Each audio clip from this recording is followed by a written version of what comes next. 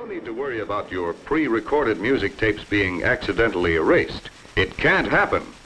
All cartridges include a special feature that makes accidental erasure of pre-recorded tapes impossible. So simple, so convenient, so practical, so easy to use, and with all the unquestioned advantages of tape.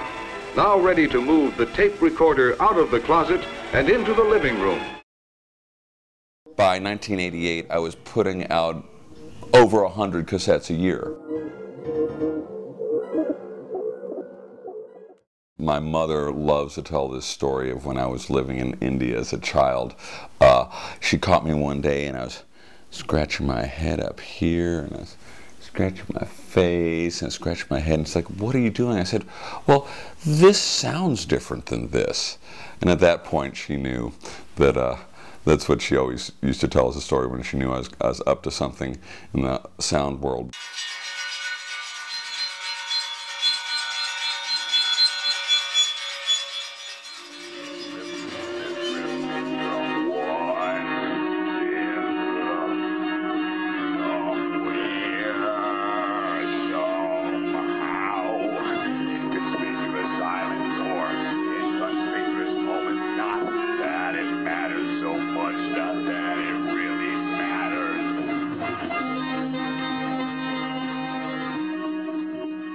By fourth grade, I was playing violin, and then I played in orchestras throughout high school and 1 year in college.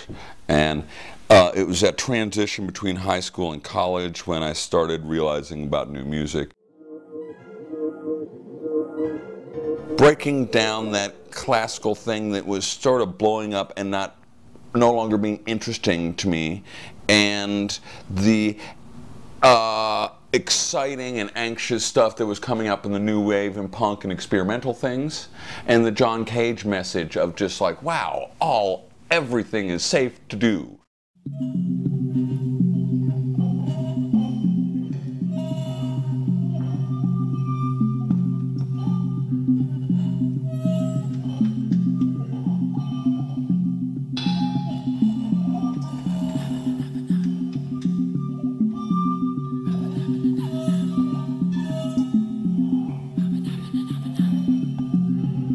When I first discovered music, it was that little crystal radio that my mom and dad had. It was on my bed, and it was like, this was pre-Beatles, and it was like, I don't know, the Drifters or something, and it was like, oh my God, this is like magic. The Stones, the Beatles, the Who, that whole early rock stuff was just, I just ate it up. I was just really eager for that. However, and then I discovered Zappa. This is pretty early, maybe 67, maybe something like that. One of my friends had Freak Out. And then that kind of opened my eyes, because I read about Zappa. He talked about Varese, he talked about Boulez, he talked about his influences. I went to the library. In the pre-internet, you always had to go to the library. Got Varese albums, and all of a sudden there's this different world all of a sudden. I go, wait a minute, this is not music in the way that I know it.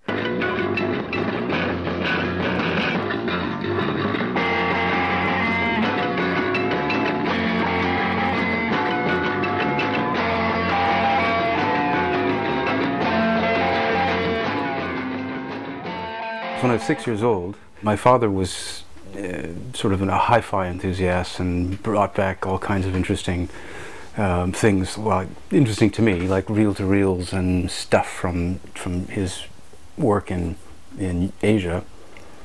And so we had the tools of making recordings and stuff like that at home. I expressed an interest in drumming to him at the same time, because I thought, wow, what a great thing to play in a band, but I don't want to be in the front.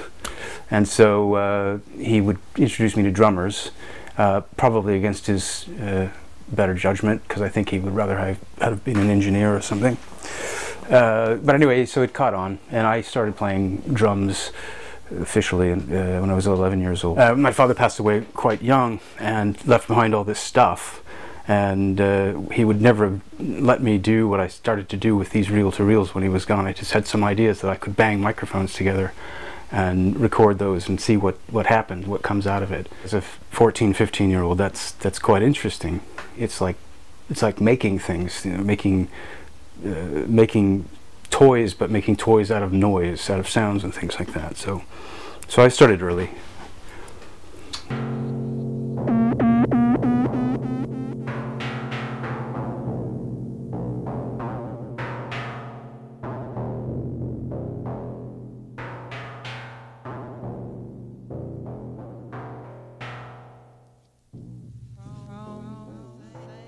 I was a teenager. I was forced to move to Des Moines, Iowa, which I absolutely despised. And I developed this hatred for mainstream anything. Mainstream music, mainstream movies, anything mainstream. And Des Moines, Iowa, anyway, is a horrible place to be when you're a teenager. You don't want to be there, seriously. And so I was seeking out unusual music. I wanted anything different and just creative, you know, that wasn't like whatever was big back then. I don't even remember. So I started with Talking Heads, The Clash, Elvis Costello. I mean, that was the weird experimental of its time in Des Moines. You know, if you could find Elvis Costello in a record store, that was doing something to find that. So from Talking Heads, it was, I mean, I have to credit Talking Heads with me discovering Dada.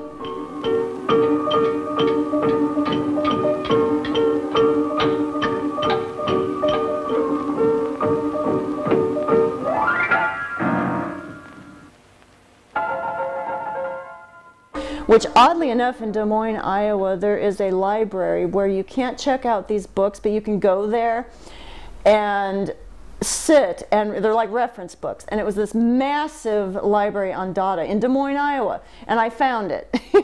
I found it, and I was like, yes! So I would spend every day just sitting in this library reading these books. They were awesome, and learning about I became a total expert on Dada. It was like I was like a sponge. I just kind of absorbed it, you know. I was so hungry for anything different. I moved back to Indiana and very quickly met Hal. 2, 3, 4. Oh, mother, I see white spots in the sink. This is the voice I heard glued to a paper clip. Perfect as the glass, scratched and greasy, just as intelligent. I'm flying up your nose. The man is worried and counts his green pennies. I'm singing a song, and I don't know the coat hanger who just gave me a tip. The box on the shelf is empty, save for a loud dish. I loved weird. I mean, not just for the sake of it, but because it was creative. You know, it just was everything to me.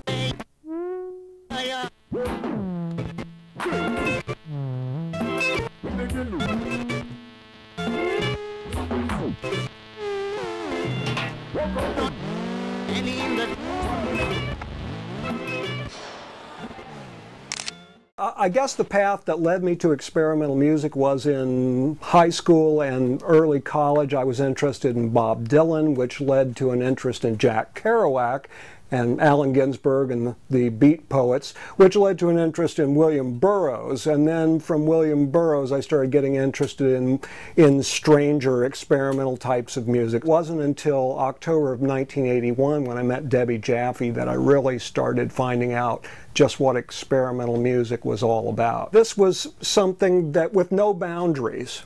It was a type of expression that wasn't limited by melody, by beat, by rhythm, by any of the typical structures or restrictions of popular or classical music. Anything went. I mean, it was as broad as your imagination, which really appealed to me because I always rebelled against restrictions, especially restrictions in thought or expression or whatever. So it seemed to me that with experimental music, anything went.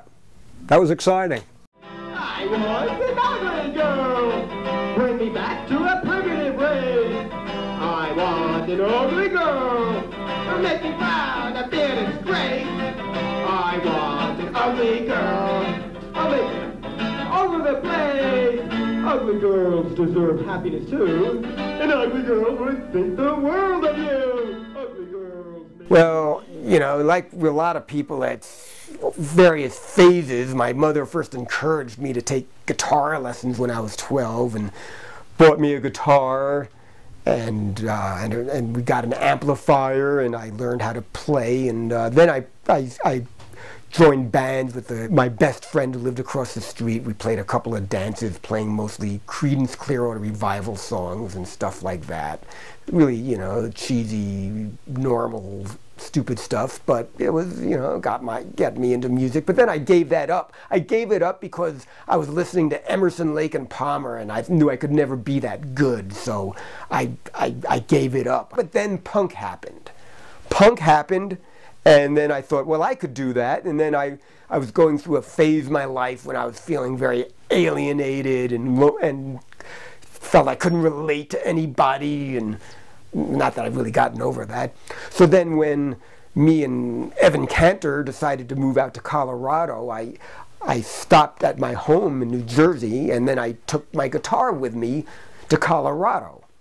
And we first started recording some of my Little Theodore songs on Evan's recording equipment. You Give Me Hard On.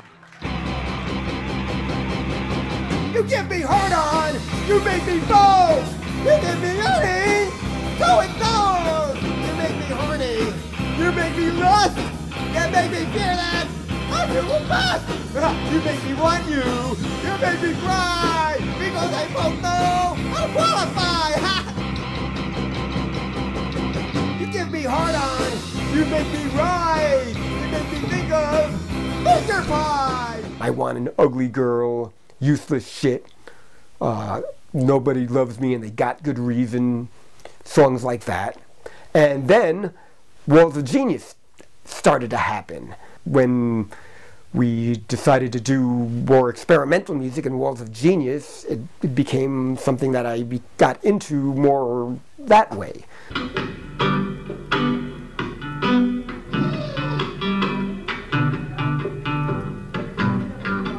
Last night I took a walk after dark to a swinging place called Palisades Park to have some fun and see what I could see. That's where the girls are. I took a ride on a loop-de-loop.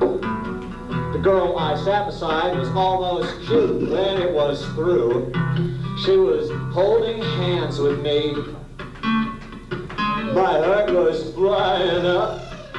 But meanwhile, I had written these songs, and I started writing more, and Walls of Genius broke up, and then I switched to doing Little Theodore solo, which is kind of punk, which is mainly because that's kind of about all I can do. I like the energy in punk. I like the directness of expression, kind of more punk than I've ever been now that I'm 56 years old. This was the last architect's office cassette. Do that again. This is Cadenza Coda.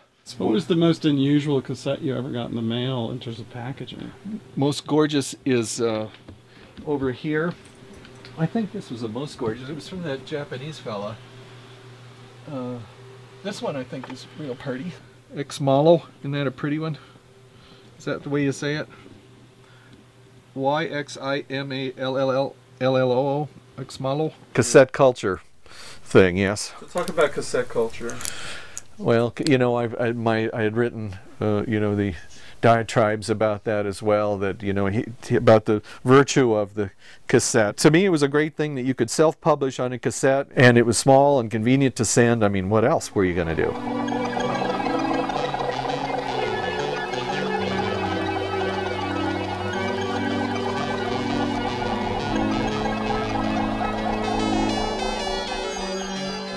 I lived in a house, it was called Big City, and there's Big City Central, Big City North, South, East, and West. And in there was about, maybe 30 different people. Many of them were musicians. Some of them were very good. Some of us decided we wanted to play too. So we did. And since it was Big City, we became the in-house orchestra. And whenever there was a house party, we played the house party. It was the Big City Orchestra. Oh, okay. And for some reason we have never had the good sense to drop it. Always listening to music. Strange music probably started with Dr. Demento. This is a project we've been working on for about 20 years, 22 years. It's salty sea shanties for young pirates. Although we had to take off the young pirates because they're really dirty. So it comes with the vinyl, it comes with lovely art, and right now we're working on, each one's going to be different. So Robo made a lino, and we've been lino printing them all, 500 of them. And then we're hand coloring them all and rubber stamping them all, and including the lovely Cassette and Crossbones. We're having parties where we have artists come over, and we'll get like 6 or 8 artists and 2 or 3 big folding tables here. And we're working on, the last one we did all of the cutting, all of the printing, and now we're coloring in. So we've got another party coming up soon, and get all. How these much does each people. one cost? I think they'll probably be like $10. So not at all commiserate with the amount of effort put into them, of course. Here's a good example of a fun cassette release, Soviet France, and the lovely radioactive feather inside there, which I lick all the time. This one did not come to me in the mail. It's a steel plate. With the little cassette inside. The cassette inside.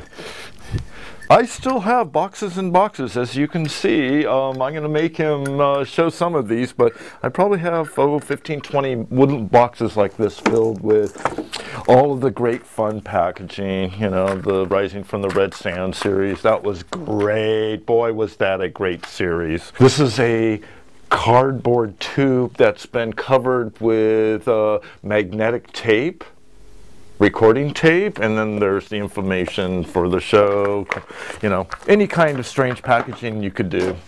And we did a few as well ourselves.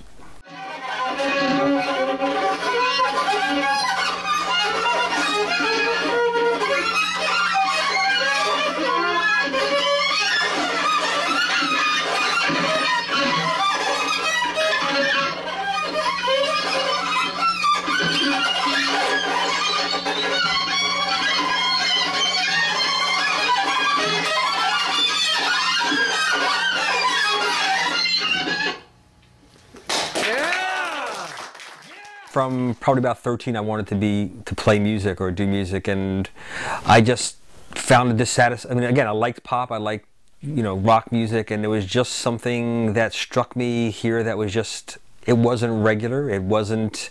I mean, part of my feeling about it is this kind of stuff is this kind of music and sound is. You can't be manipulated quite as easily by this, so that in rock, pop, music, movies, books, your actual emotions can be totally manipulated by how the writing is, how the filmmaker makes it, how the pop song goes, you know, just brings you to tears or laughter, whatever. And I think a lot of it was just a desire not to be manipulated by the media. You're facing your own, not demons, but your own preconceptions about what's music, what's sound.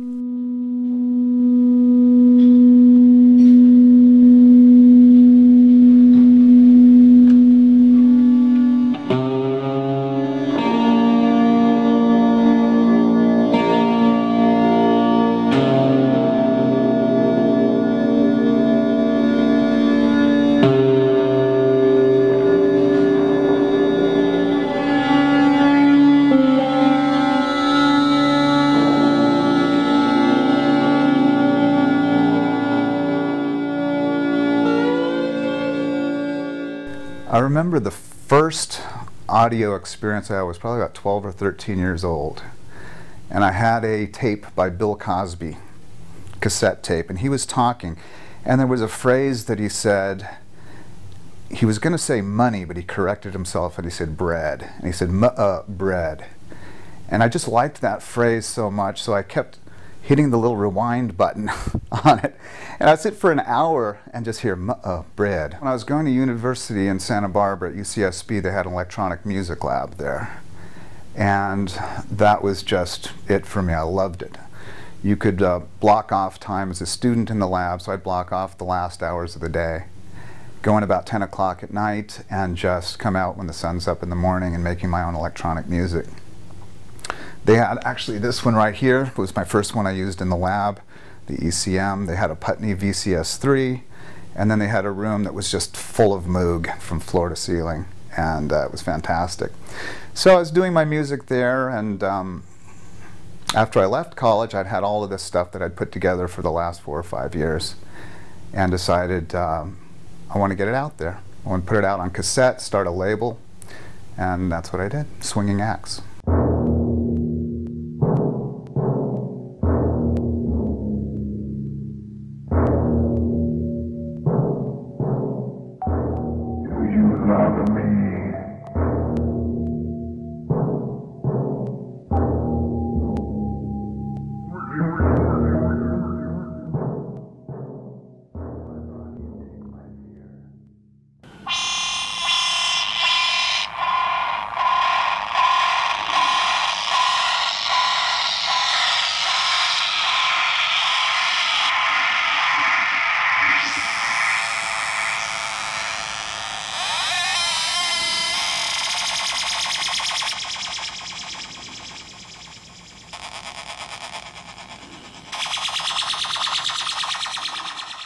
Growing up with music my entire life. My dad's been a DJ for 48 years, so I had music constantly around the house at all times, and I had a turntable since I was about 5 years old. I had already been through all the rock stuff, and I was, trying to listen to something that was different, But when punk came along, we had our local record store in Port Huron called Full Moon Records, and they had everything from Cabaret Voltaire to Wire to everything underground. My life-changing single that I listened to was Nag Nag Nag by Cabaret Voltaire. I mean, when I heard that, I said, this is it for me. This is what I want to do.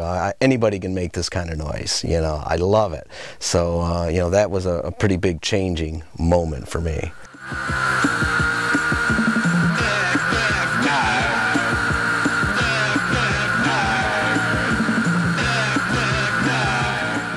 Cassette culture, by definition, is people that record with cassettes.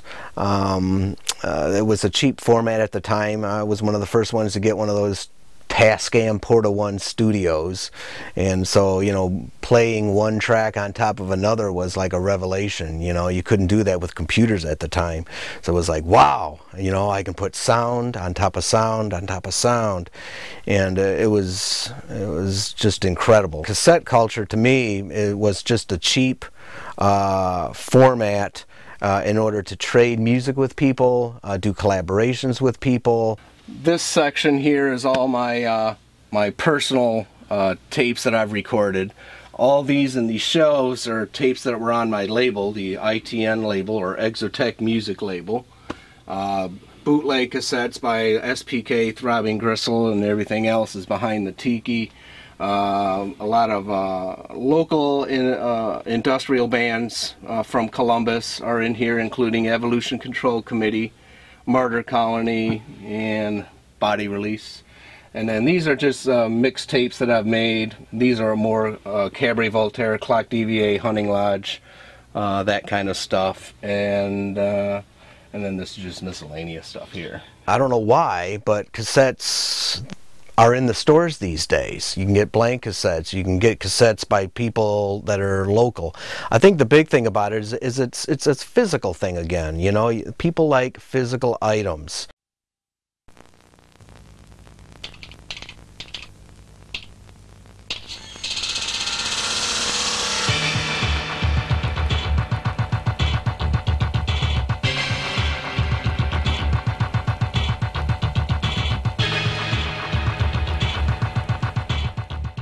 Imagine what things were back when people communicated with music before there was any modern technologies or avenues to do it. You know, it's like a core connection that continues to thread everything together and make it more like a communal experience. You escape from the given and you try something new and find out it's much more rewarding and fulfilling to experience it on that level. So I think that's what is the juice, so to speak, of the whole scene, is that you have that one-on-one and more personal, intimate relation with the human factor behind the sound. Me and using nothing on me, I don't know what you think. The cassette culture is just like, the cassette just was the thing, you know, it could have been a rock that you can record on culture if it was a rock you could record on. I mean, it was just like, we can happen to praise Philip for 50 years ago introducing a common, unified, inexpensive media which we all had access to the mechanism of both recording and playing back. You had the power to be part of the conversation that seemed to be a conversation that was media, companies, radio stations, magazines, and books. I never considered my tapes demos. These were the finished art projects. These are this is not a demo for something I'm going to do. This is the thing itself.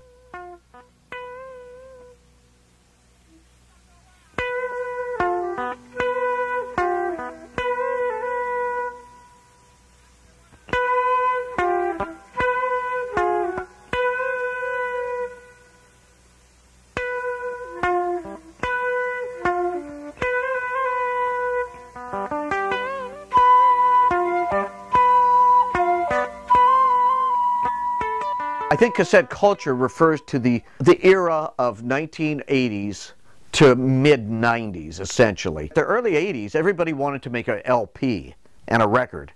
And, hell, that was too expensive. And once you make the LP, you got 500 of them in your garage. I wanted to move on to the next tape. And that was the cheap, affordable nature of cassettes were the ideal medium. Home taping continued on, and it continues on today.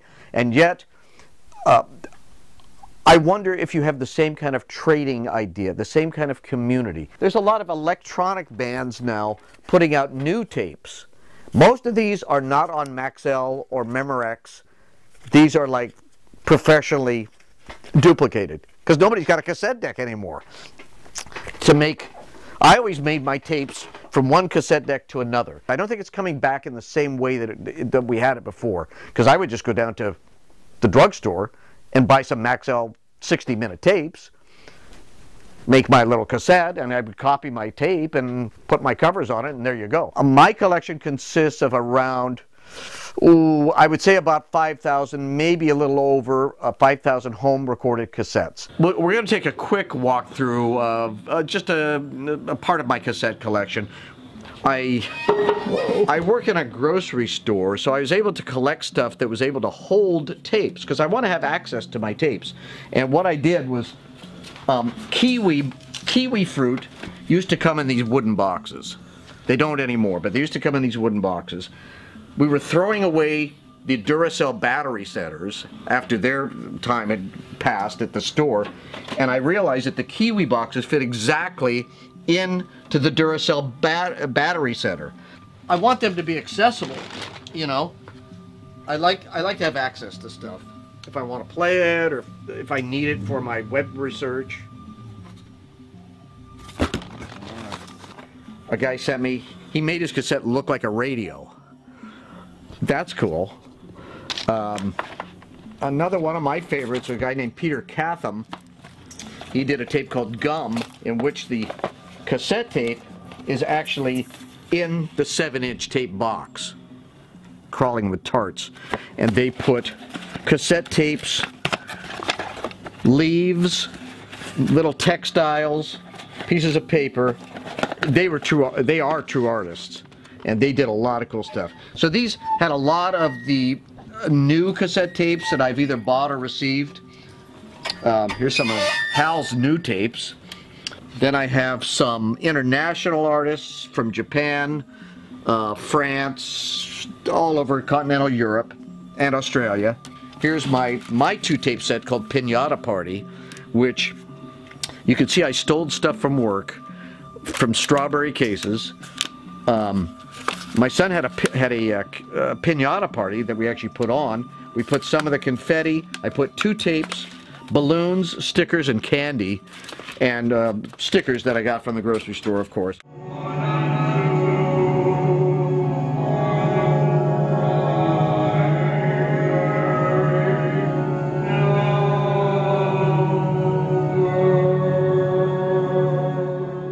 We were Viscera. I mean, it was a duo, Viscera, me and Hal.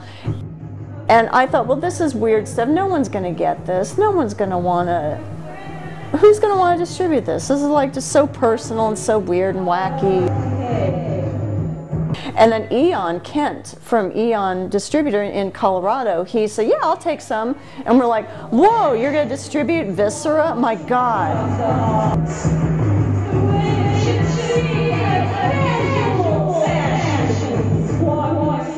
I did not think that what we did was really going to appeal to people, and when it did start, people did start getting it, I was like, wow, you got that? Really?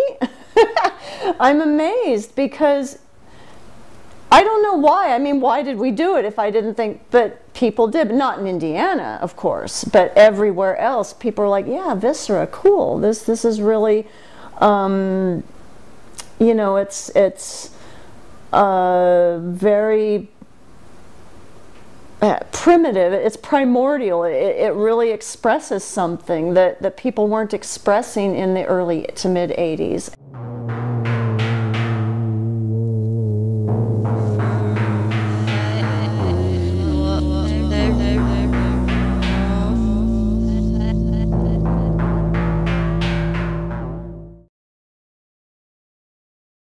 Well, I came across Op magazine, was probably what started it, I suppose. And there were other magazines as well, Fact Sheet 5, that you could actually buy in record stores in Hollywood. And so I subscribed to them. And it's, you know, they opened up a huge world of stuff, including things like finding out that there were other subscribers to Op magazine in Ventura, where I was living at the time, and I could go meet those people and do stuff with them. They sort of set up a world where I could then, I realized I could make cassettes and send them to these magazines, and people would say something about them, and then other people would write to me and order them. So even before that, though, I had done a little bit of mail art, and already was enjoying this idea of sending things back and forth in the mail.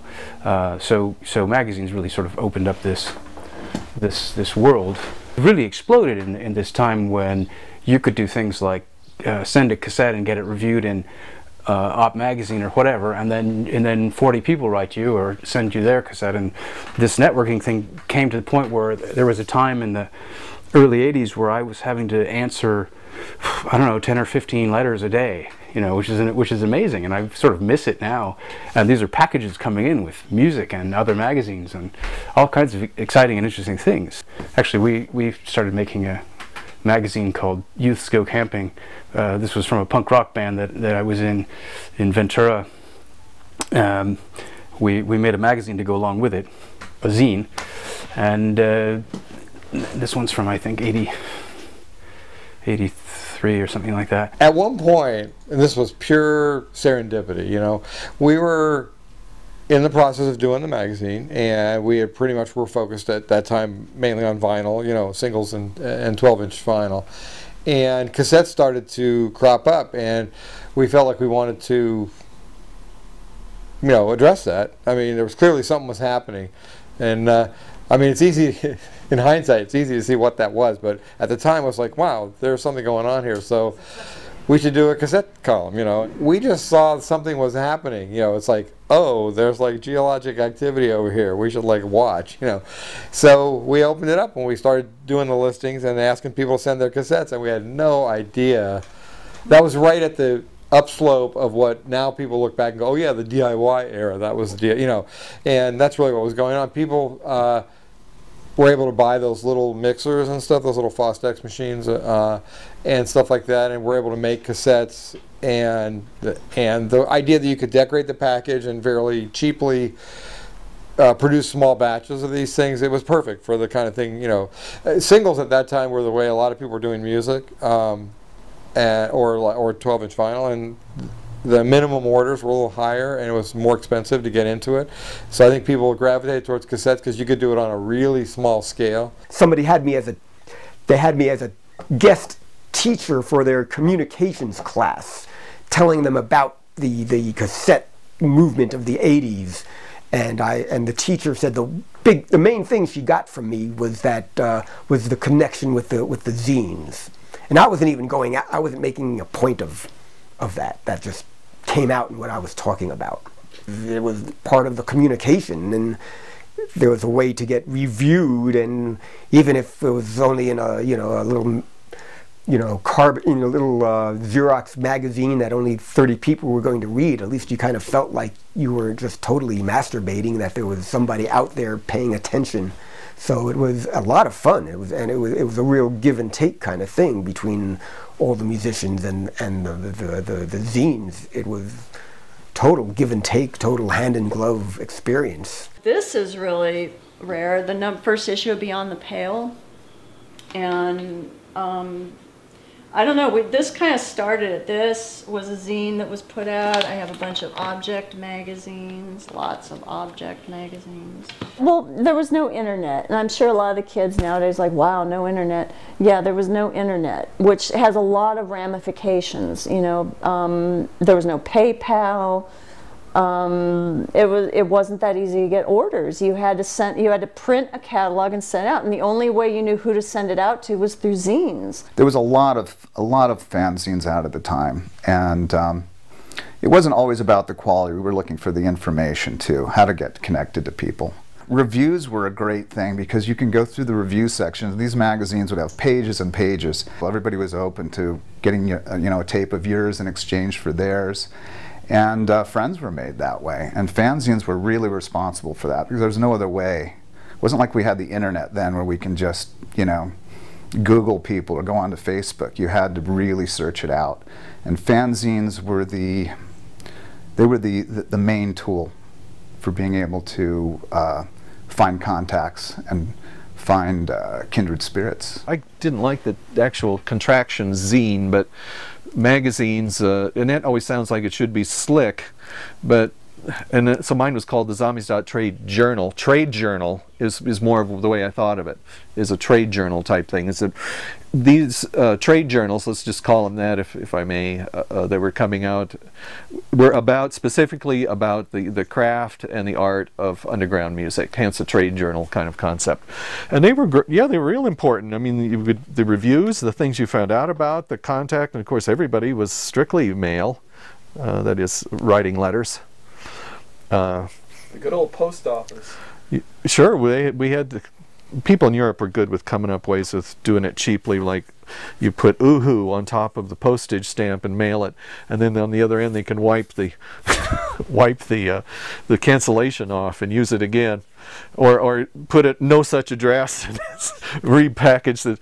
It was a problem because like I said, I was broke back then too, and it was a much bigger commitment to contact somebody overseas, to the tune of 95 cents when you didn't practically have any money. Part of Sound Choice was to give publicity to artists who were doing stuff that just wasn't going to be picked up by the mainstream, more or less, because it wasn't part of the system. And that time, the radio stations, the commercial radio stations, and to some extent the college radio stations, and magazines, they were all like part of this big record industry. They all like fed off each other, and they promoted just certain small, minute amount of bands. And for us who got us a look out underneath the tent, you see there's this whole other world of music. I think that I have always tried to maintain a sense of community. To me, there are 4 basic pillars of the DIY home taper cassette culture ethic or aesthetic, and those are contact, community, collaboration, and compilations. It's not just about me. It's what I can do to connect with other people, with other artists. And in recent years here in Florida, I've become involved in more live performances. And I have set up events such as the Dictaphonia Fest, which was based on micro-cassette performances, or I did 6 of the laboratory music improvisation festivals. Anybody and everybody who wanted to was welcome to participate. And I think it's important for us older home tapers or experimental music people from the 80s to always remember that there are new people who have an interest. They just need a little encouragement. Like my newest project, the Museum of Microcassette Audio Art. The only requirement is that you have a microcassette recorder. I don't care who you are, where you live, I'll send you 2 tapes and you send one of those tapes back to me with anything on it you want. You decorate the tape any way you want and keep the other tape to give to a friend, to pass it along, to keep it going. I think that's what's most important for me in terms of support. Support has to start with me, you know, and it spreads out from there.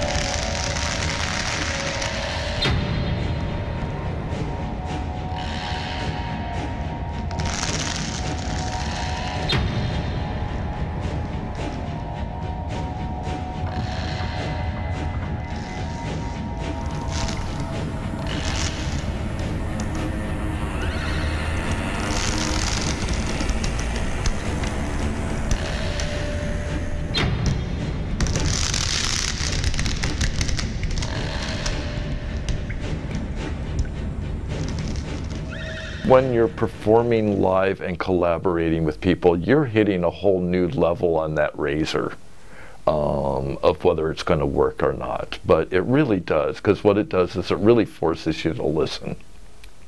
And I, as a non-musician, find that I really have to be good at least as good at listening as I am at playing. That's the real skill. That's what collaborating teaches you an awful lot of. It's like listening. When are you supposed to talk? When are you supposed to converse back? What is the dialogue? How does it flow? And how do the two of you dialogue outside of just the two of you? So you say that term non-musician, so you feel like you're a non-musician making music. Yeah. I've got good ears. And I'm good with my fingers, so I can use the technology to, but most songs are math. So if you can do some basic math skills, you can figure out how to put most music together.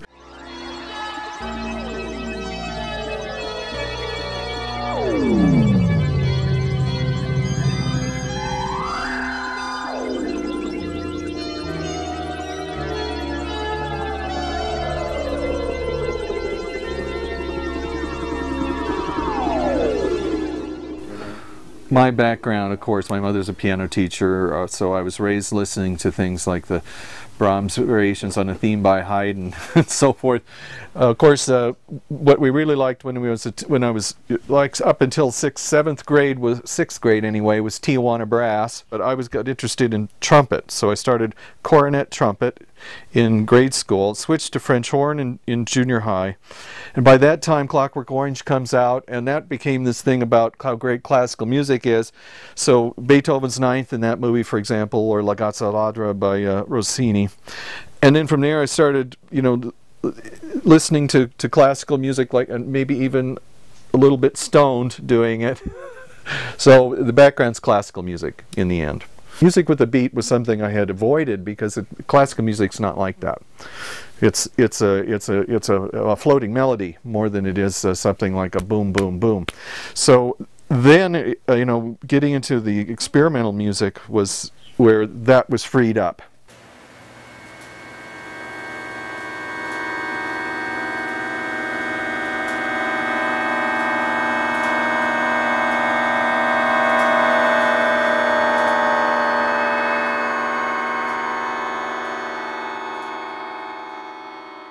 Starting about 1980 or so, 81. So Sound of Pig, which was my cassette label, started in 1984, but for probably about 2 years before that, I started finding about cassettes and buying cassettes.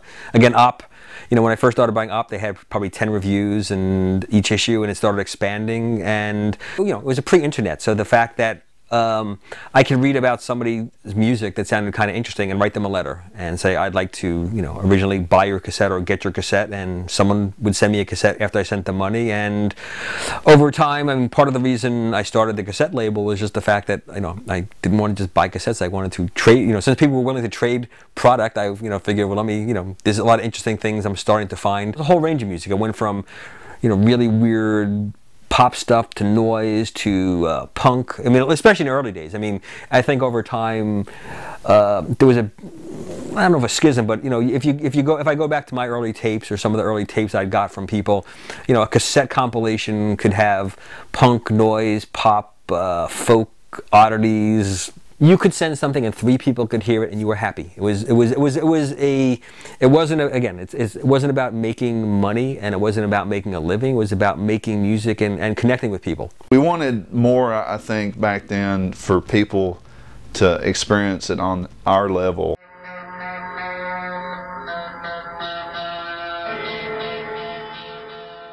The limited amount of access and the way the culture was.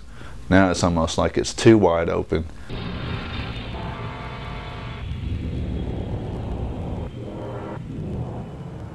have just tuned into Mystery Hearsay International, the video show with a difference, here on your public access channel at Memphis Cablevision.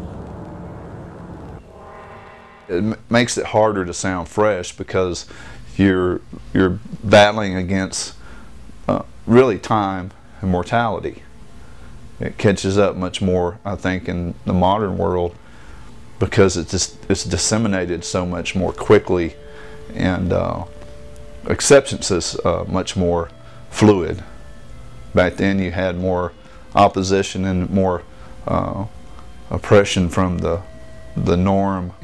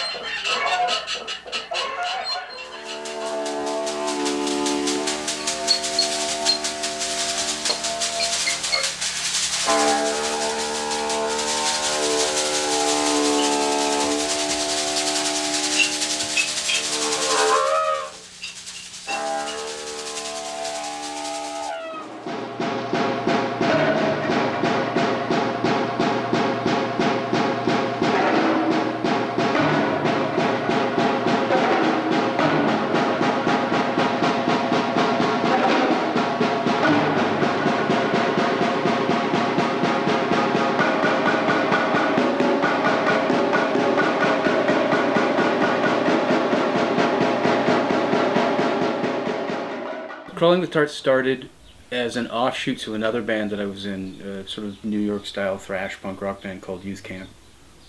And I joined that band in Ventura. We lasted about 9 months until the bass player and I split off, Suzanne Dykes and myself. And we didn't mean to form Crawling with Tarts. What we were really doing was we were putting out this zine called Youths Go Camping related to this band, the other band. And finally, I think it was the 7th edition of the magazine had a cassette in it, which we called rather randomly Crawling with Tarts. It's from a phrase by Jacques Prévert. And so we were just really making What's the context of the phrase? The Secret Paris of the 1930s by Brassai. And there's a... I should have a marker on the page. There's Jacques Prévert is introducing it, and he said, I also spent several nights in the neighborhoods around the Bassin de Villette with Jacques Prévert, where we reveled in the beauty of sinister things. Quote, he used to call the pleasure of those deserted quays, those desolate streets, that district of outcasts, crawling with tarts, full of warehouses and docks, gave us.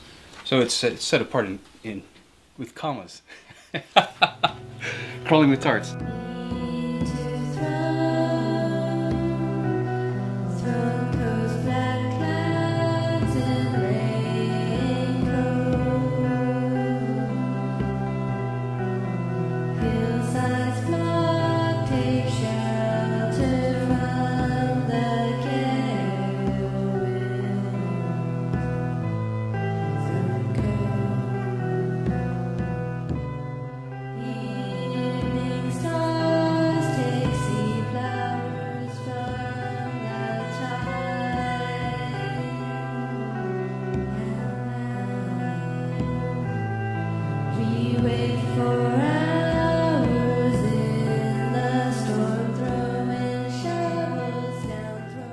So what I do is I'll take my recording sessions from my GarageBand on my iPhone, and then I'll put them on here in GarageBand, and then I will drop a remix onto my Zoom recorder, and I'll take that into the basement and go into the vocal booth, and then I'll take that vocal and put it in here, and do a little remixing.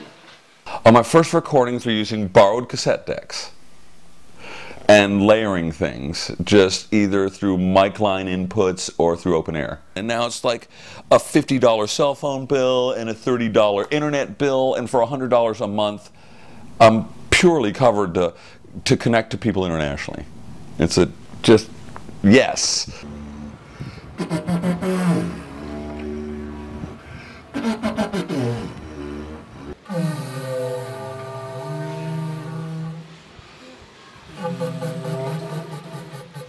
Europe has allowed me to concentrate on the concept of what it is that I'm doing. And when I finally brought my music and my experimental stuff to the audiences of Spain, they're open for it, not for how I should be like exploiting it, but for what it really is. You know, they didn't want to know about, you know, this label or how you should do this. Like after Concert America, guys come to you like, oh, you should be doing this and this and this. In Europe, they're talking about, oh, that was amazing, this art thing, and do you know about this, and what about this? And they're talking about the art of it all. Too late.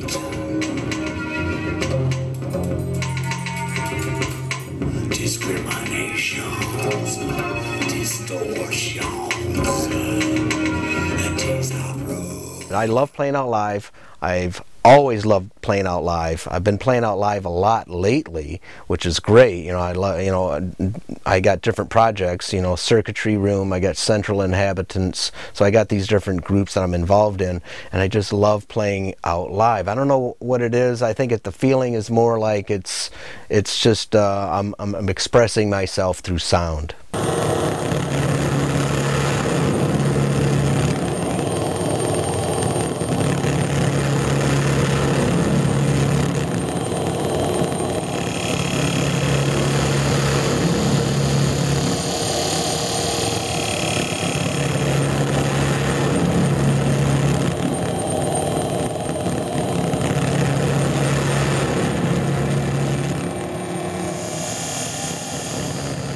Improv is all I do.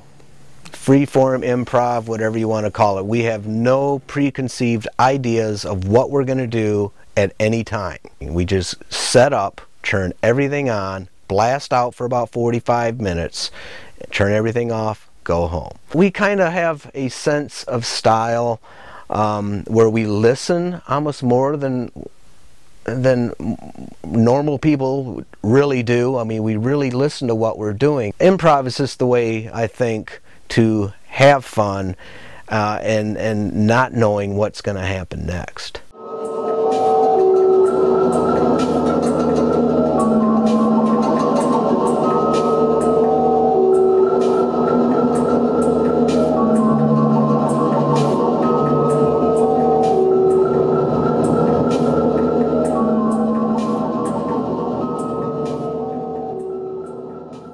The living archive was important to me because there's the archive of stuff that already exists.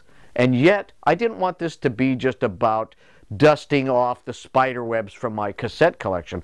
I wanted to find a way to resonate this into the future and show the direct link between those days, even pre-cassette recording days, to now with MP3s and all the different things that we do now.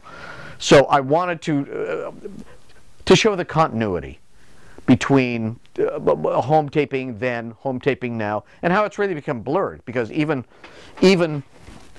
Nine Inch Nails does home recording now, you know. So the whole world is different now. Recently, and we talk about the cassette coming back, I got a tape from this guy named E. Danziger. His tape is called Ghoul Misogyny. And check this out. It comes in a Shiva baby vagina where the tape goes in. And I go, well, how many of these did you make? I guess he made like 8 or something like that. And I was honored. I sent him one of my tapes, and he sent me this. He sent me this in return. And that's a lot of work to go through to give somebody your tape. I use that 4-track cassette recorder to this very day. I've been recording some new albums with that this year, in fact. This Moog over here. Here's talk about this stuff. Oh, okay. Well, I've got 3 of the Moger Fogers. These are synthesizer modules. This is my favorite, the Freak Box. Sometimes I will do live performances with nothing but this and a small mini mixer hooked together in a feedback loop, and that's rather awesome. I've got CDR masters of every tape that I've ever released. So what I do is I play back the master CD here and make 2 copies at a time on this dual cassette deck. Interestingly, this TAC here costs about $178, and the $325 Tascam deck I just wore out has identical specifications, but Tascam is the professional division of TAC, so it costs $125 more. But anyway, here's some more various tapes of recent production. I'm trying to keep 240 tapes in print right now. The roots of the whole home taper thing was the mail art movement. I think that's one of the roots it grew out of. And I get a big thrill out of getting pieces of mail. And so, you know, Debbie and I were getting, in the Cause and Effect days, we're getting hundreds of packages a year. I'll release my tape, please distribute my tape from, it just seemed like all over the place. All over the planet Earth. That's what was exciting to be in touch with all those artists, all those people making their own artistic statements in a very personal way. And here's something they mailed to me. The internet is the logical extension of what we were doing in the 80s in terms of openness of communication, sharing, and things like that. The real key and the challenge is to make that personal in the same way that we may have done in the 80s. So that's why I still rely on low-tech technology, like microcassette recorders, crappy little video cameras, cassettes, CDRs. and even low-bit MP3s as an aesthetic practice, to kind of step back away from high technology and give it more of a personal, gritty, kind of like bare bones, down-to-earth feel.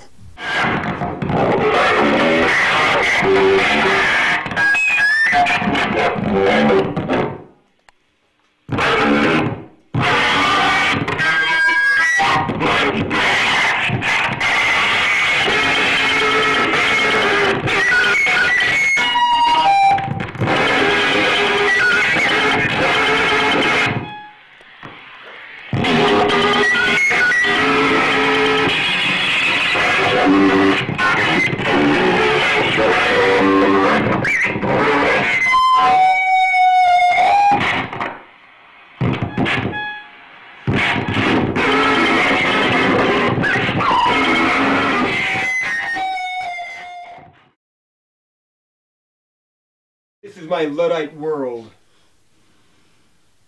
Oh, a turntable even. The same well, actually it's not the same turntable I've always had. But it's the second turntable I've ever had. The one you inherited from your grandpa.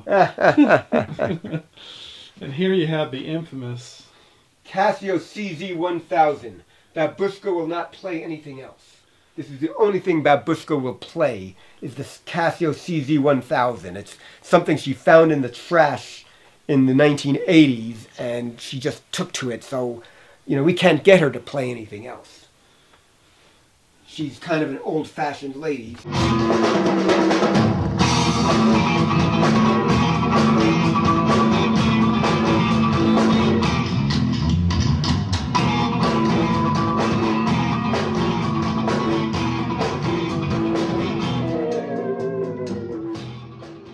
The big thing for Walls of Genius was we kind of traded about 2 cassettes for every one that we sold, and so that's how I got a lot of my cassettes, was from trading and also from doing a radio show, and people knew about me and would send me cassettes. But we did trade a lot.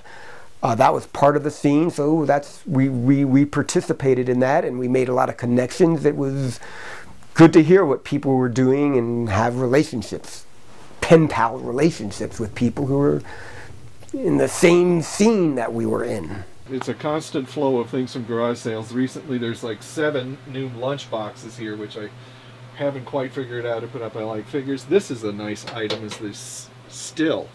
This is a 6-gallon still, which I hope to fire up this summer. And then, you know, toys and like frogs drinking. This is an amazing item. Let's see if your camera can catch this. This is a nice pre-World War I German. But look at this. Can you see the inside of the... Do you see the figure inside? Yeah. That this was something that somebody had, in World War II, had gotten a lot of these because they would trade them for cigarettes, because cigarettes was money. And I knew that they existed, and I got this for $1 at a garage sale. What we're making is musical adventure, but the sweet spot in a long-term musical adventure piece is where you're transfixed in time, and it's as if, you know, you're just sort of first of all, you're transfixed, and time is nonsense at that point. Hypnosis has got a melody by Charles Ruggles that sounds like a hymn, but it has all of these other sounds that are coming out of a Kumar synthesizer, actually a little Casio running through a delay. And once those all hit exactly the right combination, then that transfixing feeling and moment happens. But it's not moment isn't what it is. It's this other element of time, where time is sort of, I guess it's standing still. And those are the real exciting pieces for me as well.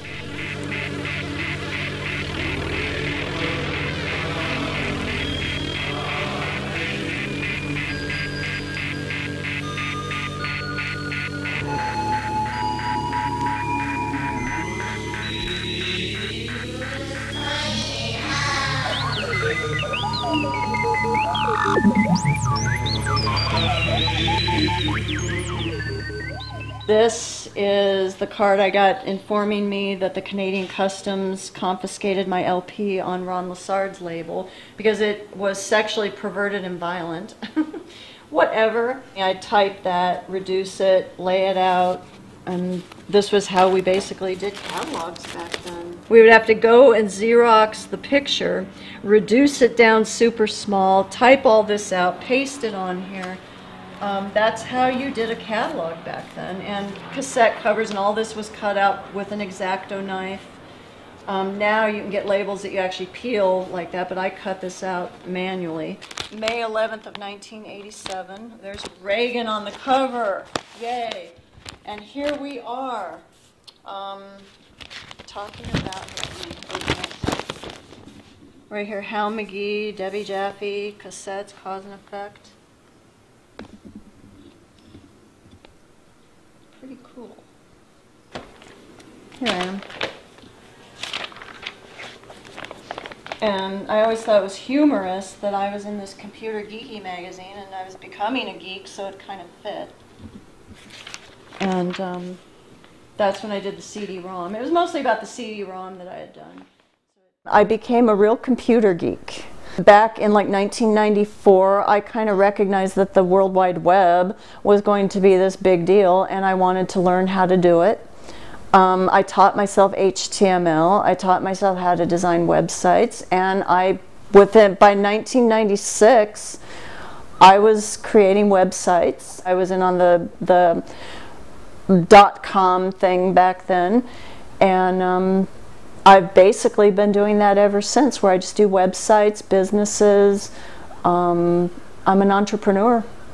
Looking back on all the work that I've produced over the many years, something unconscious that I was doing is using the spoken voice a lot.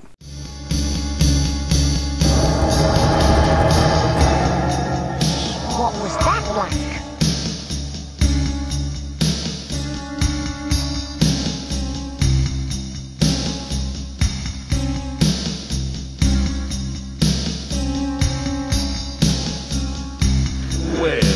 I can't show it you myself, I'm too stiff, and the gripper never learned it.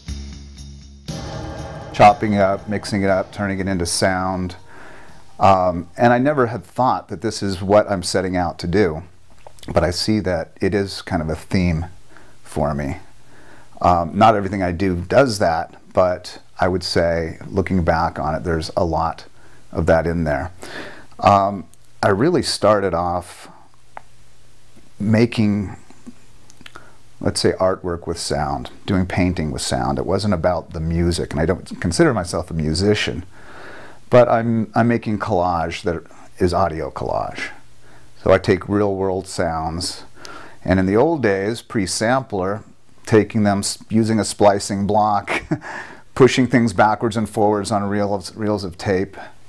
So when the sampler arrived, that was just a thing of beauty, because it was doing what I was doing, and it was a machine that was helping me do all of this stuff. That was just perfect for me. Take all those real world sounds, record them, put them in the sampler, and manipulate them. There's more to music than music.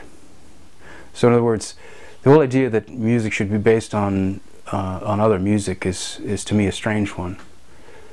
If you're going to work in a medium, and it could be anything, I work as a scientist, and so I find that the best scientists that I work with are ones who have other backgrounds. Some people studied history, some people are musicians or whatever, and they bring this into their scientific work, which gives them a certain perception, a certain creativity, a certain ability to take ideas from places that are unexpected. If you just make music based on the history of music and on the other music that you hear other people making, it's likely to be less interesting.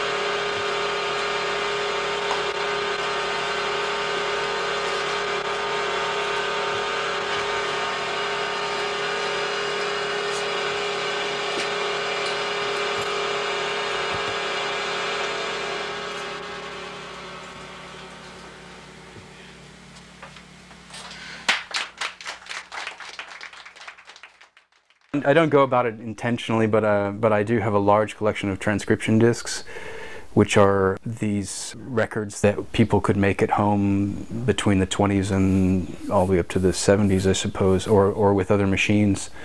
And they're recordings of people reading a letter out to somebody, or improvising or a letter or whatever, or playing the piano, or recording their family party or their kids or something like that. They're fantastic source material. I use them for making other music. In a way, this is a library of ephemeral recordings, things that were made for, not for music at all. Nobody else seems to want them. It's amazing. I find them in places like, for example, an estate sale where someone's trying to sell all of someone's stuff, and the family doesn't recognize that they have their recording of that very person, or maybe they don't care about it or whatever, but there it is for sale. I've actually at times brought this up to the sellers and said, "Are you sure you don't want this? Because this is a recording of your dead grandmother." Whatever. And no one ever seems to want them. So anyway, the content of those records is great enough. If it weren't for that, the fact is that they're all so poorly recorded that that you can make music just with the noise, and the fact that they suddenly end by crashing the needle into the paper and the loop, and so you get beautiful loops out of these things. And anyway, they're brilliant source material.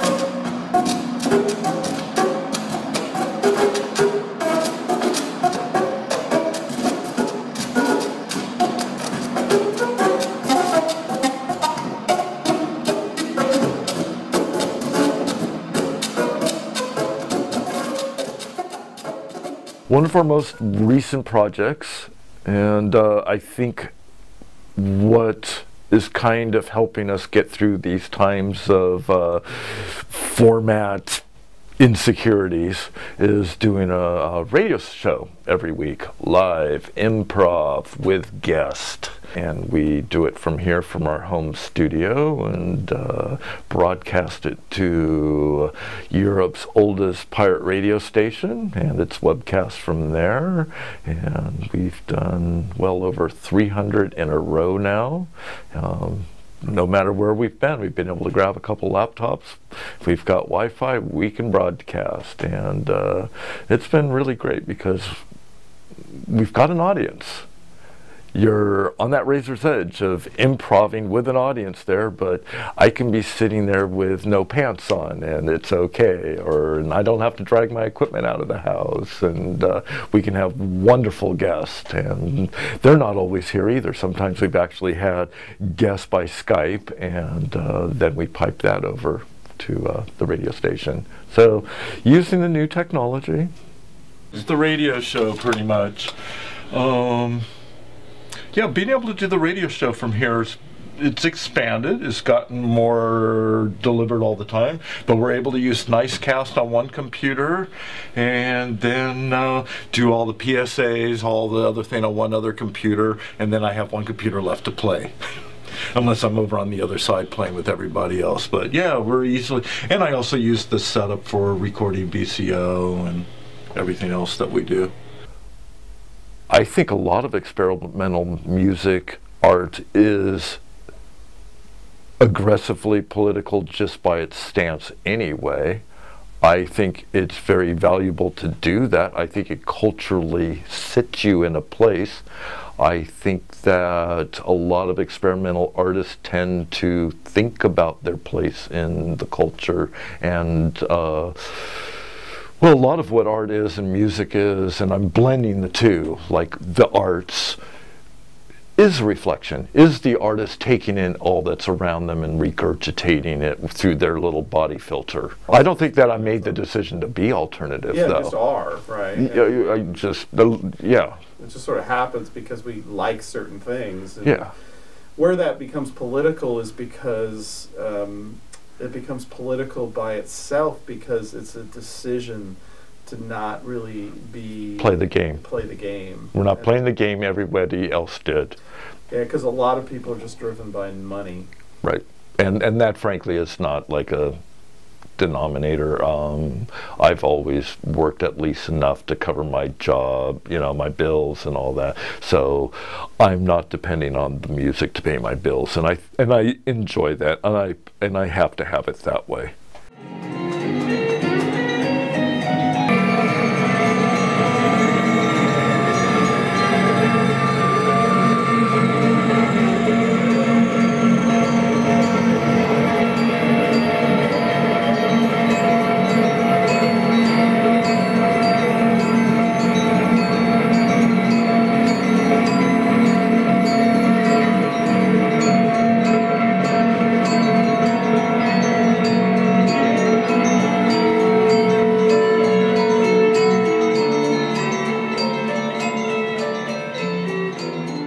Don't want to hear things that challenge their way of thinking and their thought process. You know, do you think the public are like that? You think that at times, yes, and then again, artists can be the same way. So it's like. So as you've done this, it's a quest, I guess. As like the years have passed, and you've done this for, you know, a fair amount of time now. Have you 3 felt, decades. Yeah, 3 decades. You look at it like that, and it's like scary. Have you felt appreciated? Yeah, when I saw that question, I was like, I could see someone getting upset by, you know, taking it the wrong way and saying, "What do you mean? What kind of question is that?"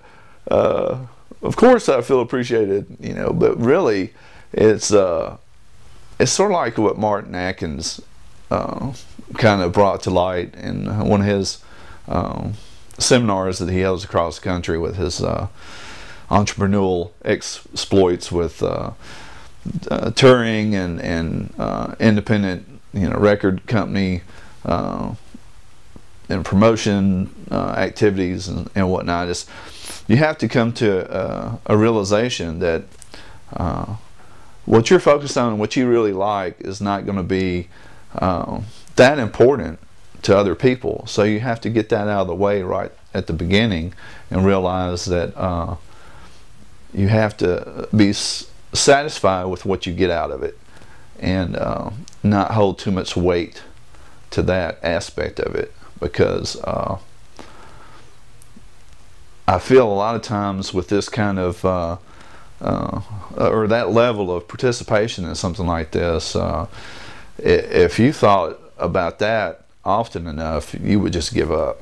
Over the years, the arrangement changes, but right now what I have here is American home taping artists alphabetically. This goes geographically from England and south, and then it progresses east, and so you'd have England and France and Holland. Down here you get to Asia, you know, like crazy mad fifth column stuff from Japan. And then above here you have multi-track masters. You have a really crazy collection of cassettes that people sent me to collaborate with. I came back from the post office, went to the post office one day singing a new wave song, My Baby Does Her Hairdo Long, and when I pull this out of the package,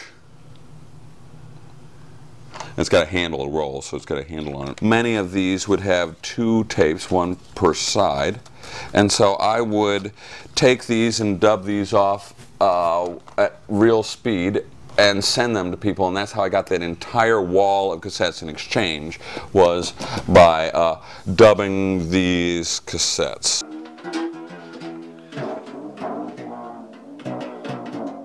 And nowadays, it's like we're so spoiled for it. What do we look up? Where do we look it up? How do we find it here? And it's there. And back then, nobody lived in a city so hip that this whole home taping thing was everywhere. You could just go out and have home taping night and meet these people and do these things. This stuff wasn't there, so it was the community built around this was a community that had invested itself into it in an interesting way, as opposed to a contemporary community of a Facebook or a MySpace or something, has no money, no physical reason, but more of a motivational reason. Back then, you could tie up all your motivation, the money, the effort, the time, these things into something that would make a network and make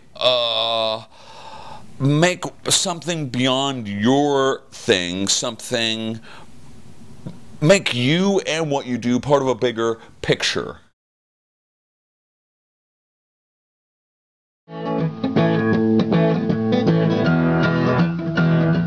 I wish I was 50, as a matter of fact. I wish I was 50, but I don't remember that. Just something that I'm drawn to. It's what I do. I don't watch TV. I don't do... this is what I do. Back in the days, the early days of tape trading and recording, people did collaborations. You'd send them a backing track, they'd add their part, you'd mix it together, that's your tape. I continue to do that even now, but the quality is much higher because we can do digital files. I'm working on an album now with 14 different improvisers where I send them improvised tracks, they record the improvised solo, then I mix it into a long suite. My show's called No Pigeonholes. I've been doing it continually since 1984. I started on a station called KKUP, which is in the San Jose area, and I am on several different radio stations now worldwide. And it's kind of, I even have a splitter show called No Pigeonholes EXP now, over the last 3 years or so, where I feature experimental music, because the No Pigeonholes format is basically that. It's everything from hip-hop, punk rock, indie rock, singer-songwriter, experimental. I mix them all into a brew, and I call it No Pigeonholes. Most people, you know, they download things now, and I hate that. I hate downloading. I hardly download anything unless it's the only way I can get that music. That's about the only time I will download anything. Otherwise, I want physical product. I'll take cassettes, I'll take CDs, I'll take vinyl, I'll take anything that I can tangibly touch, feel, look at, you know, and that's just the way I've always been. Do you think there's a resurgence in the collector movement, people wanting actually to get objects? I think there will always be people that like physical, tangible objects. I mean, records today are more popular now than they have been in a long time. Even cassettes are coming back, so the kids are getting into this stuff, which is great. I love to see, you know, kids getting into records, you know, I mean, because that's what I got into, and they do sound better. I use some analog equipment. I use 2 iPads, an Apple, Ableton Live. I use some of the analog equipment is the Arturia Mini Brute. I got 3 Monotrons, a Chaosilator Pro, and then just vintage equipment like this old drum machine, which used to belong to a Hammond organ. Technology has affected basically everything I do. You know, I grew up, you know, with just very minimal type equipment that had some kind of technology, you know, harness to it. The first, you know, personal computers, the Commodore 64 is what I had. Got disenfranchised with music altogether with all my keyboards and stuff, and I ended up selling them all, and technology kind of brought me back in when I found out all the things you can do with iPads. I didn't think anything I was doing was interesting anymore, and I couldn't get any interesting sounds out of the keyboards that I had. Didn't do music for probably about 7 years. Yeah. How did you feel during that time period? Not too bad. I mean, I wasn't missing a whole lot. Technology hadn't caught up to me yet, I think. When the iPad came out, I noticed a lot of things you can do with interfacing devices. With the iPad, it's neat because you're playing music with your hands versus playing an actual instrument that uses dexterity and knowing what notes are, because I have no idea what a note is. I totally play improv. The band name If Wanna, is an acronym for It's Funny, but We Are Not Amused, which partially just comes from my love of Monty Python, and it was always sort of when their fake queen was like, oh, hello everybody, and so it was sort of like, and when I started in '84, it was like everyone had pseudo band names. So this is just this is, what do I call it? And one day it would just become If. So it was If, Wanna. Last night in Hudson, at a great little space called a Spotty Dog, a cafe, which is a bookstore, beer store, live performance space. I played with Guy Debiev, a Belgian composer and lap steel guitarist, and Peter Zumo, a trombone player. We performed a piece of Guy's, and this was the first time I played with him, and I was sitting there and I had some percussion instruments and a little Roland micro composer, mono synth, which was nice and very lap sized.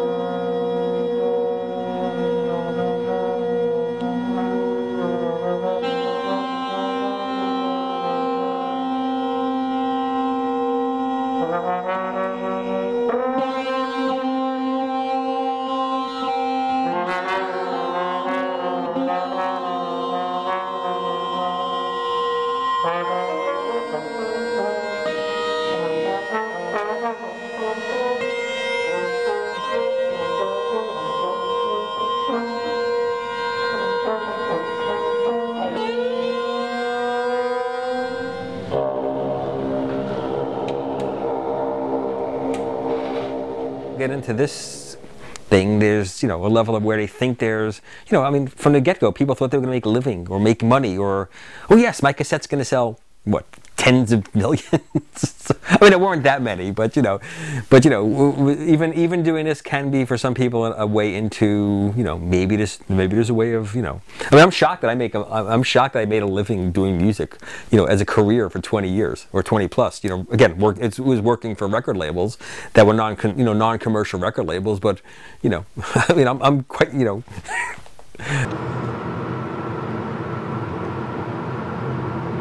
So what's this? This is the Sunshine Skyway Bridge.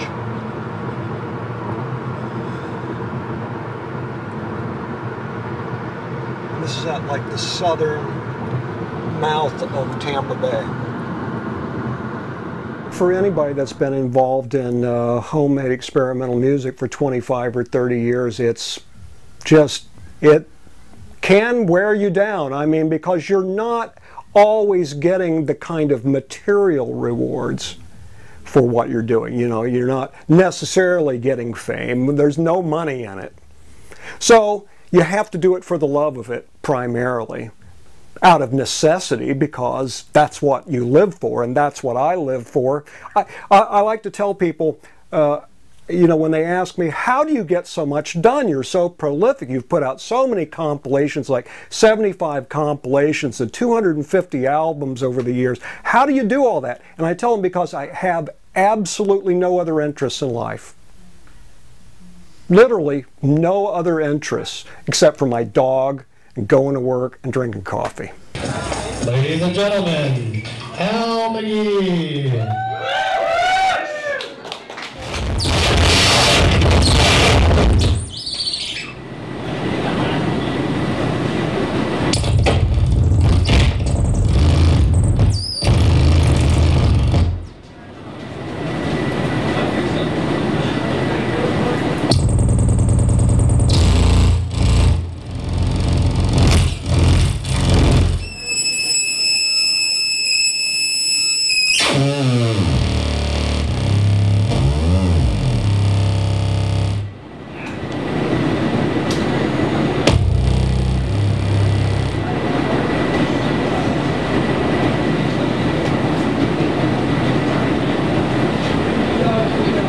Thank you.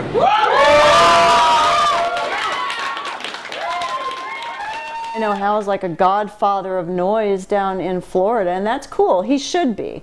You know, Hal should be a godfather of noise. These people who were involved in the 80s should be revered by the young people, because we really did blaze a path. I really believe that. And we did not think that at the time. It never really latched on because it's so personal and so extreme. The majority of people don't want that. You know, and I hate that. It's like the beige mentality, the conservative, and it's worse now.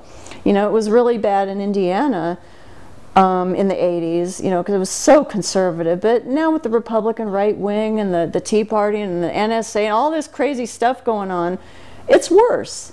And people have a lot to rebel against, and they don't. I did not feel appreciated back then. I mean, I felt appreciated by some of the reviews, some of the people, some of the magazines, none of them in Indiana. But as far as generally feeling appreciated, no. Back then, no. I felt like, you know, I had a complex that this is weird, no one's going to understand it, and the few people who do, great, but that those are anomalies.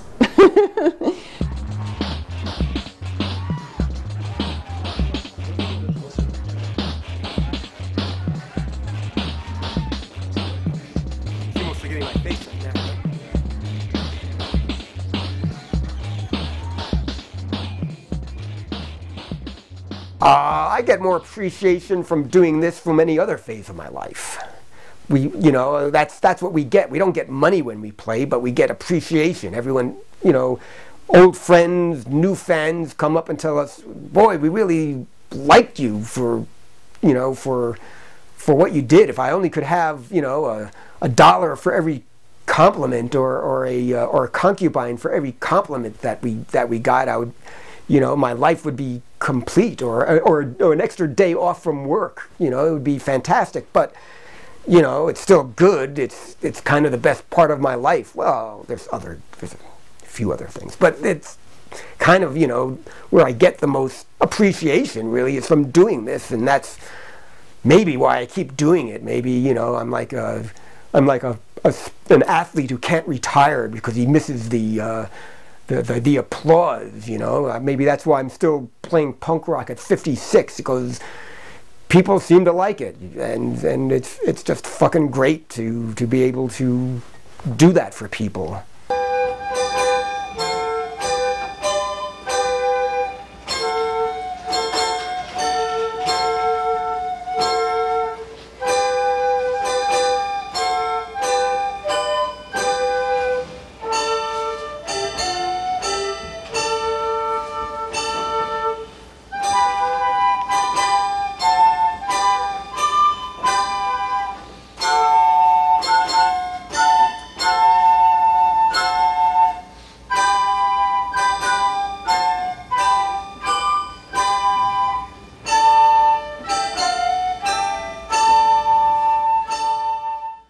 Our Sirius is a little bit of a response to the Sirius in it, and the whole like death and gloom, and let's be outrageous just so we can get attention, and yeah, you know, we'll all be dead soon enough. You know, you can deal with it until then.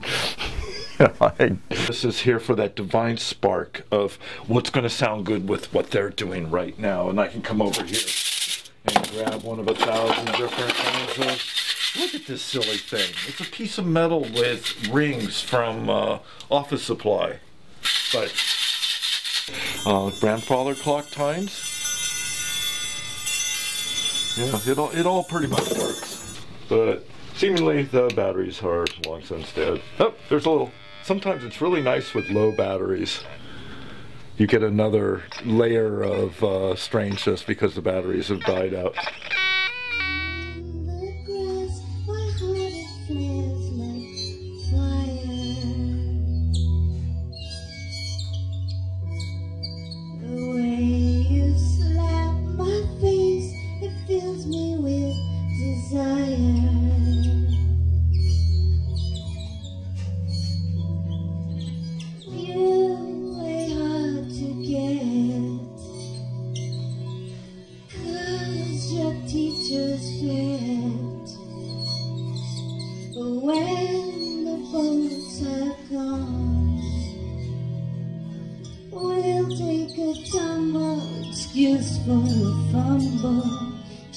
takes me to the things we used to do on grass.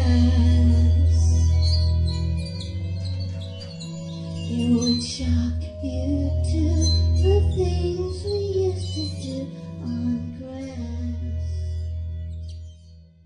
But the main thing is, why are you doing it? Are you doing it because you love it? If you love it, that's all that matters, really. You're going to keep doing it.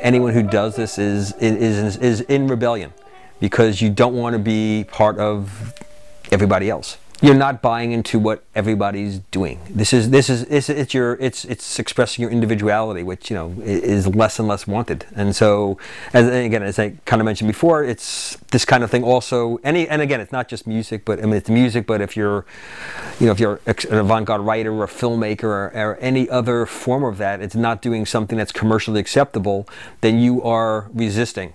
One time I was living in low-income housing, and I didn't have a job or any money, and I had my son. And I had put up a flyer, and the authorities found out about it, and they called me in at the housing authority. You're making money. I said, we don't make any money. And she said, oh, so you're a volunteer group? And I said, yes. So actually, Architect's Office has been a volunteer experimental music making group all these years.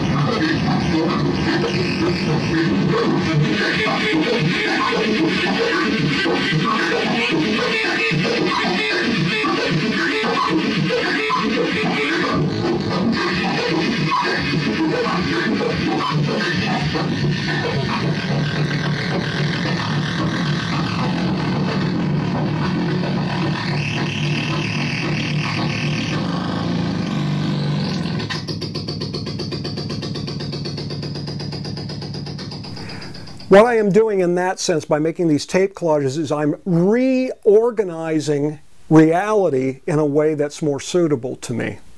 Sometimes modern life can be very disorienting. It kind of blows your mind. It's just so much sensation coming at you, so much confusion, so much, you know, stimuli and random phenomena. With a tape recorder, it's a form of directed attention. So by turning my attention to that sound or that sound phenomenon, I am, in a sense, changing it by observing it. I mean, that's a pretty basic concept, but I do believe that with tape, you can change reality. Of course, not actually, but if you're walking down the street and you hear, you know, a car horn over here and a dog barking over there and people yelling over here, it's just this random mess. But I can I can create a musical composition in my head by arranging it or organizing it. Again, a pretty basic concept, but with a tape recorder, that becomes concrete in a real sense, in a physical sense. I mean, there's something about a tape recorder, it's very tactile. So I feel like that's me engaging with my environment.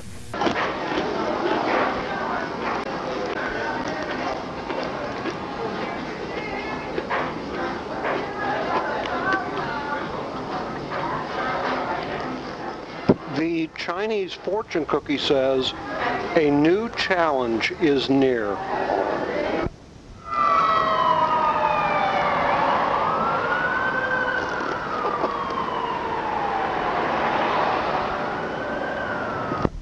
The bark. No, you don't need the bark. You don't need the bark. You know, I've been working at this for 25, 30 years. It's my life. If I can share some of that with other people and give them the desire to share their life through their audio art, you know, I figured my life's work, that's what it's all about.